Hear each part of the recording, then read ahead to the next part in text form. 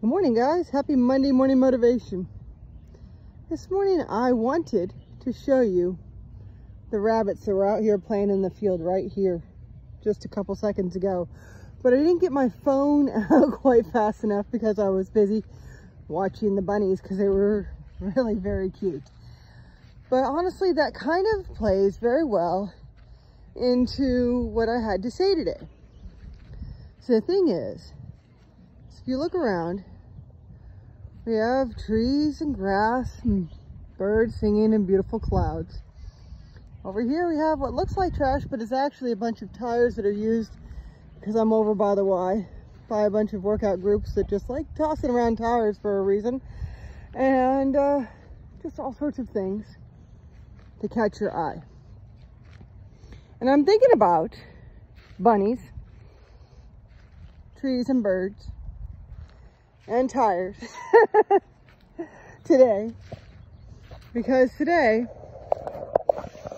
I wanted to talk to you about perspective.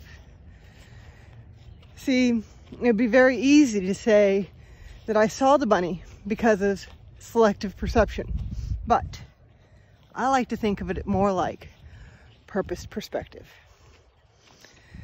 See, in Colossians 4:2, the word tells us to be very purposely aware, very attentive to what we're thankful for. And as a teacher and a student, and whether you realize it or not, you're always either a teacher or a student, because you either are learning something or have learned something at all times. Not really what I was going with today, but definitely an important point.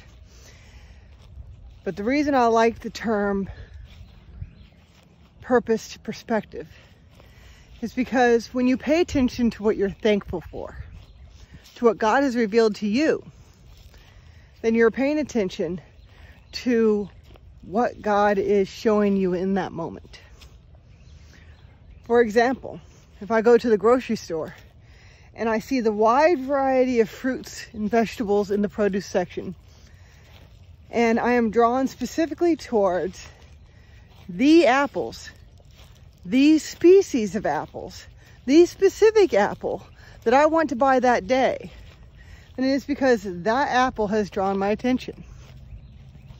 Although there may be hundreds of different apples there that day, I pick that one because that one has drawn my attention.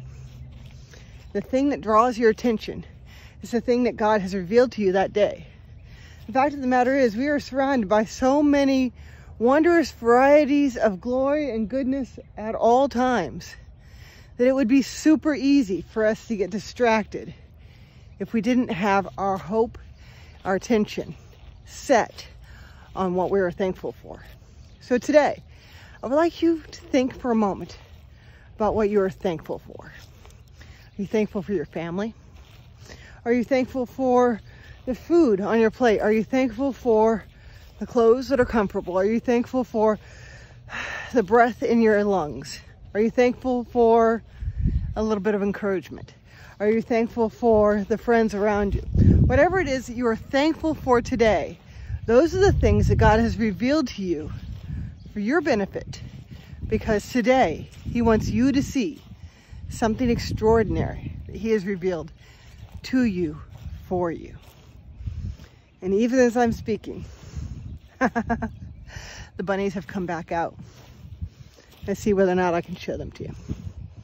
I'm gonna have to be kind of quiet, so I'm gonna stop talking for a second. Let's see.